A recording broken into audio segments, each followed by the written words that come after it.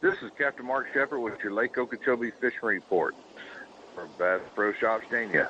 Folks, the water is coming on down. Today we finally got down into the 12 range, 12.97. That means do not run them inside trails unless you really know what you're doing. Be careful. And as this water gets to this level, you want to stay on your outside grass edges and start to idle in and be careful. The fishing this week hit with a big cold front. It was spotty. We chipped away at them and did okay. Nothing super big, but some of my coworkers got some really, really good ones. With that being said, we got to crappie fish a little bit this week, and we didn't do very well, but we ended up picking up about a dozen, which was a lot of fun to do.